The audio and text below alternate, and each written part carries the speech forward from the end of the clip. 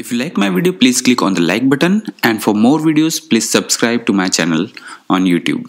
Show different planes of cubic crystal in terms of Miller indices. Here, the plane intersects x-axis at A and is parallel to y and z axis. Therefore, A by h raised to b by k raised to c by l is equals to 1 by 1 raised to 1 by infinite raised to 1 by infinite, which is equals to 1, 0, 0. So the Miller indices of this plane is 1, 0, 0.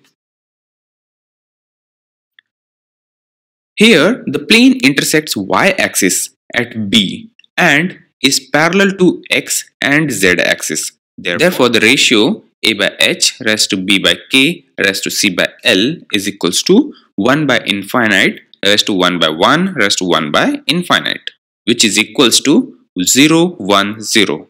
So the Miller indices of this plane is 0, 1, 0. Here the plane intersects z-axis at C and is parallel to x and y-axis. Therefore the ratios a by h raised to b by k raised to c by l becomes 1 by infinite raised to 1 by infinite raised to 1 by 1, which comes 0, 0, 1. So the Miller indices of this plane is 0, 0, 1. Here the plane intersects x-axis at A and y-axis at B and is parallel to z-axis. Therefore, the ratios becomes a by h raised to b by k raised to c by l, which is equals to 1 by 1, 1 by 1 and 1 by infinite. It comes 1, 1 and 0. Therefore, Miller indices of this plane is 1, 1, 0.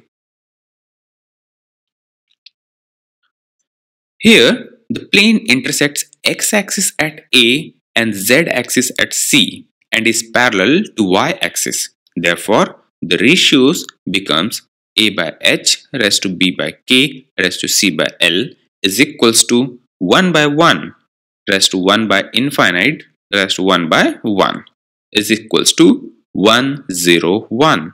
Therefore, the Miller indices of this plane is 1, 0, 1. Here, the plane intersects y-axis at B and z-axis at C and is parallel to x-axis. Therefore, the ratios are a by h raised to b by k raised to c by l is equals to 1 by infinite raised to 1 by 1 raised to 1 by 1, which is equals to 0, 1, 1. Therefore, Miller indices of this plane is 0, 1, 1.